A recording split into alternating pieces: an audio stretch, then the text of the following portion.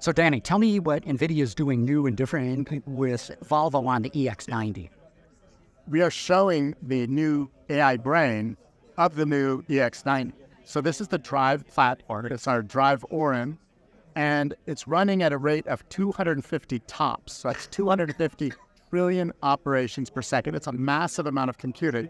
And that's because we're running AI algorithms to process all the data coming in through the sensors of the vehicle, the surround cameras, the radar, the LiDAR, the ultrasonics, and using artificial intelligence to be able to understand what's happening around the car. So is there a child about to run out in front of us? Where are the lane markings, sign recognition, other objects? There are motorcycles splitting lanes, whatever it is. So we've developed this platform. We work with Volvo. They're using our DriveOS software, and they build their software stack on top. So it's a true collaboration, which is great. It's a centralized computer, though. So that's unique. It's the core computer. It makes it much easier to develop. It's much more efficient. It's easier to update with software over the air than having a bunch of different ECUs all over the car. Ultimately, it's more cost-effective, it's more energy efficient, and it becomes something then that Volvo can continually update, make the car better and better and better. So when you drive the car off the lot, it's at its most base level, and over time, it gets better with the software updates. And you're bringing generative AI into this as well, right? So there's really 3 computers needed to develop any kind of automated or autonomous. So this is the computer that goes in the car that runs it. But before we even get to that, we need to work in a data center where we're collecting data, labeling that data, training data to build the AI models to understand the environment and all the different features and functions you want to perform.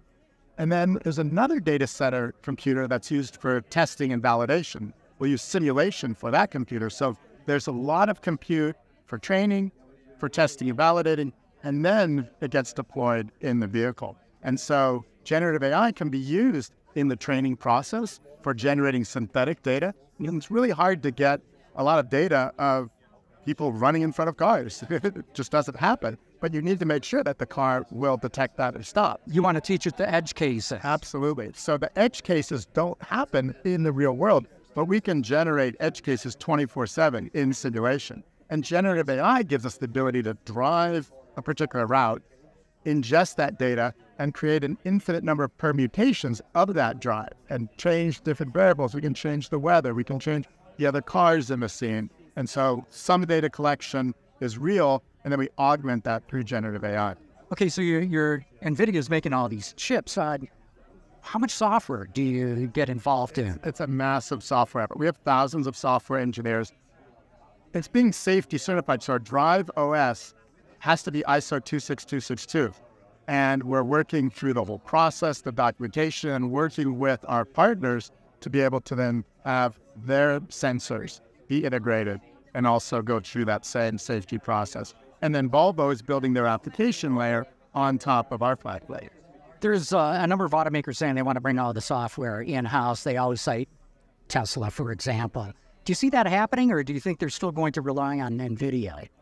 We have a lot of customers that we work with. It's a little different. Some, we develop the whole stack, top to bottom, but it's modular. We have our Drive OS, we have our processors, we have our DriveWorks libraries, and we have the application layer. So we're working with other automakers doing the whole stack. Volvo, it's a hybrid. Some just buy our chips and do their own software. So we really work with different companies in different ways. Everyone has their own business model, and we're very flexible in that regard. We're good. Danny, thanks for your time. My pleasure, John.